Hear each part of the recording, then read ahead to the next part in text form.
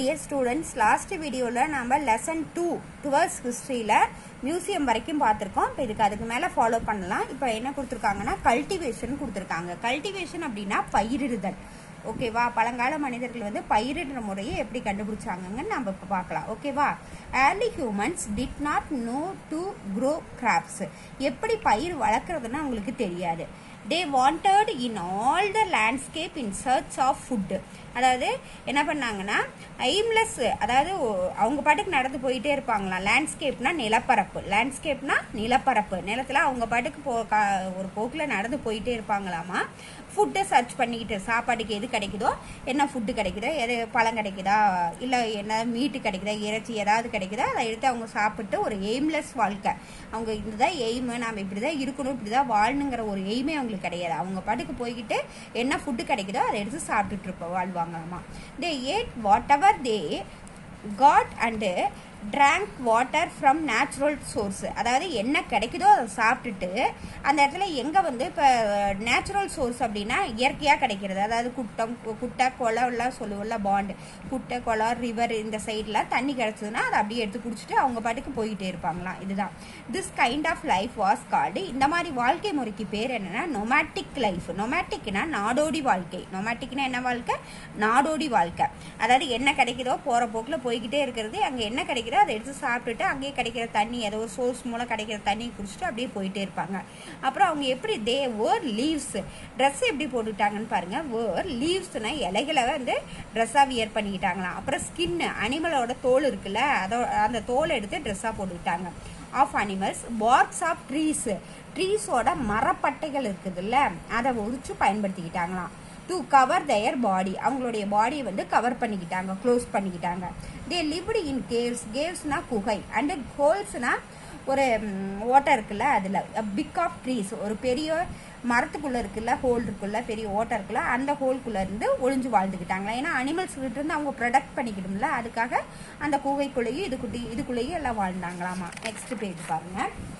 Stones where ஷார்ப்னட் as the tools by them. அவங்களே என்ன பண்ணாங்களாமா, stones இருக்குல்ல, அந்த ஸ்டோனை வந்து ஷார்ப் பண்ணிக்கிட்டாங்களா, கல்லை உரசி அதை sharp பண்ணிக்கிட்டாங்களா. They made it with the help of other stones.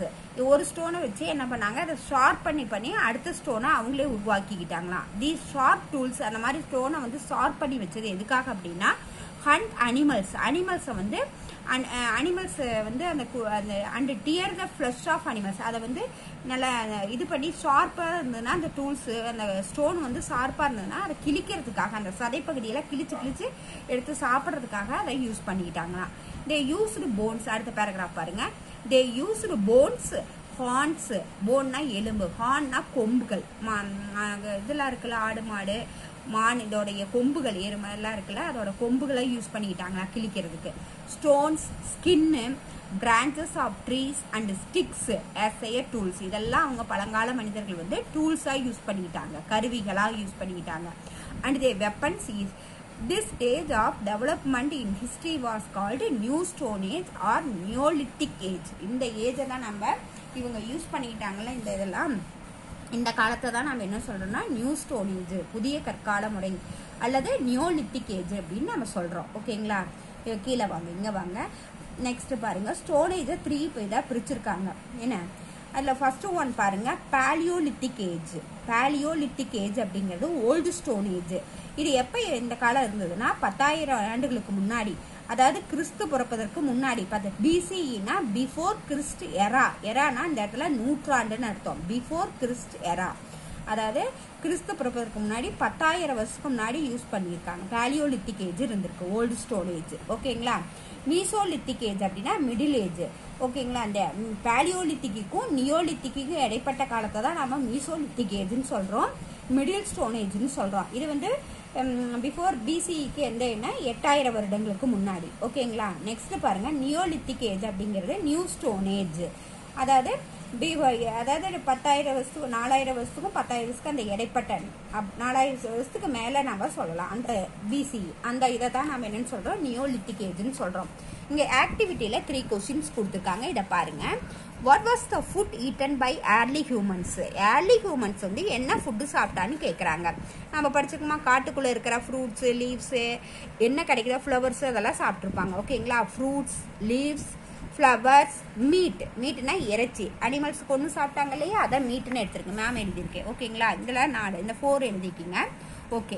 why did early humans live in the caves? ஏன் வந்து early humans பழைய கால மனிதன் வந்து கேவ்ஸ்ல குகையில் வாழ்ந்தான் அப்படின்னு சொன்னோமா, மரப்பொந்துலையும் குகையிலையும் வாழ்ந்தான்னு கேட்டிருக்காங்க பாருங்க. the early humans live in the caves. அது எடுத்து இங்கேருந்து ஸ்டார்ட் பண்ணிக்கிங்க. the early humans live in the caves because they did not know how to build the shelter. அவங்களுக்கு வந்து எப்படி வீடு கட்டுறதுன்னு அவங்களுக்கு தெரியாது. அதனால தான் என்ன பண்ணாங்க, கேவ்ஸில் குகையில் வாழ்ந்தாங்க. இன்னொருக்கா சொல்கிறேங்க கவனிங்க. why did early humans live in the caves? early humans live in the caves because they did not know how to build the shelter. ஷெல்டர்னா இருப்பிடம், வீடு. அது கட்டுறது எப்படின்னா அவங்களுக்கு தெரியாது. அதனால குகையில் வாழ்ந்தாங்க. ஓகேங்களா? அடுத்த கொஸ்டின் பாருங்க. why did they eat raw flesh? ஏன் வந்து ரா அனிமல்ஸை வந்து ரா ஃப்ளஷ்ஷாக அவங்க சாப்பிட்டாங்க அப்படின்னு கேட்குறாங்க. அப்படி கொண்டு அப்படியே சாப்பிட்டாங்கன்னு கேட்குறாங்க. ஏன்னா அவங்களுக்கு இந்த நெருப்பை பற்றியெல்லாம், ஃபயரை பற்றி அவங்களுக்கு தெரியாது இல்லையா, எப்படி குக் பண்ணணும் ஃபயரை பற்றி தெரியாது. மேம் இங்கே எழுதியிருக்கேன் பாருங்க. because they eat raw flesh because they did not have the knowledge of fire and cook. அதாவது அவங்களுக்கு அந்த நாலேஜ், அந்த அறிவே இல்லை, எப்படி அதை ஃபயர் பண்ணி குக் பண்ணி சாப்பிடணுங்கிற நாலேஜே அவங்களுக்கு இல்லை.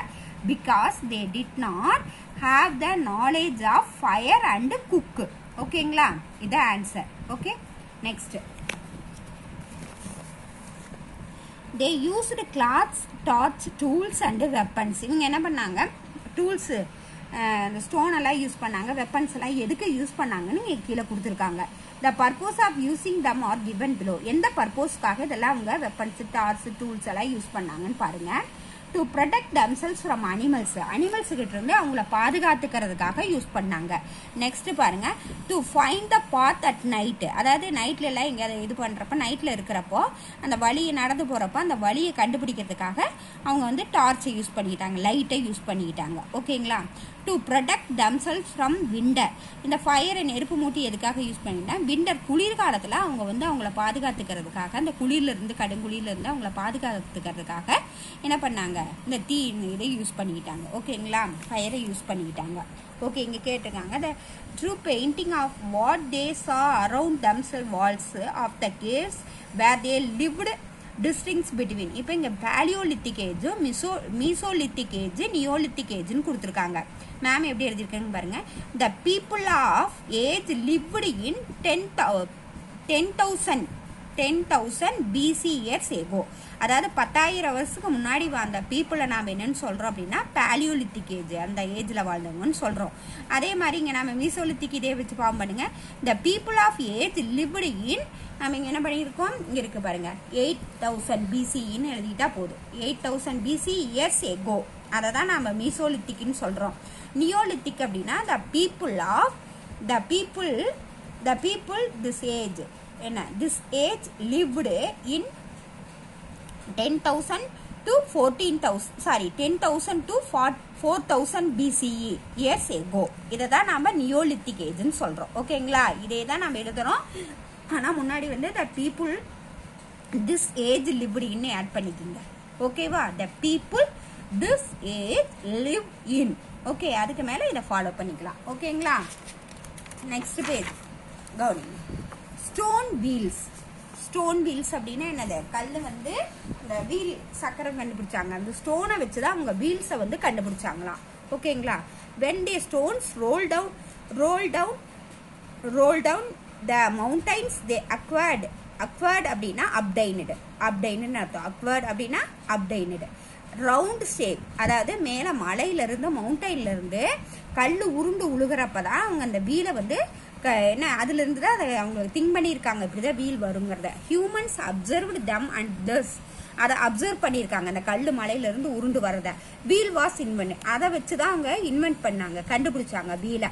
In the beginning it was made of stone and later by wood. First ஸ்டோன்ல இருந்து இது பண்ணாங்க, அப்புறம் மறுபடியும் தான் என்ன கண்டுபிடிச்சிருக்காங்க, வுட்ல கண்டுபிடிச்சாங்க வீலை. ஓகேங்களா? This was the first scientific invention. இது கண்டுபிடிச்ச இவங்க ஃபர்ஸ்ட் கண்டுபிடிச்ச ஏர்லி ஹியூமன்ஸ் கண்டுபிடிச்ச ஃபர்ஸ்ட் சயின்டிஃபிக் இன்வென்ஷன் அப்படின்னா வீல் தான். ஓகேங்களா? ஃபர்ஸ்ட் செகண்ட் பாருங்க, பாட்டரி. பாட்டரினா பானை செய்யறது. ஓகேங்களா? Pottery was also one of the greatest இன்வென்ட்ஸ் by humans. அதாவது ஹியூமன்ஸ் கண்டுபிடிச்ச, மனுஷன் கண்டுபிடிச்ச, மனித இனம் கண்டுபிடிச்ச மிகப்பெரிய ஒரு இன்வென்ஷன் எதுனா பானை செய்யறது. ஓகேங்களா? இந்த பேக்கடு பாட் அப்படின்னா பானையை வந்து, அந்த பேக்கடு பாட் அப்படின்னா அந்த மண்ணெல்லாம் சுட்டு செய்யறது, அதான் பானை செய்யறது, அதான் packed pot. Was strong and looked beautiful. அதை பார்க்கறதுக்கு சுட்ட மண்ணால் போட்டு செய்யறது தான் நல்லா ஸ்ட்ராங்காகவும் அழகாகவும் இருக்கும். ஓகேங்களா? Stone age people made all the house hold artefacts. Okay students, next வீடியோவில் நம்ம பார்க்கலாம். Okay, thank you.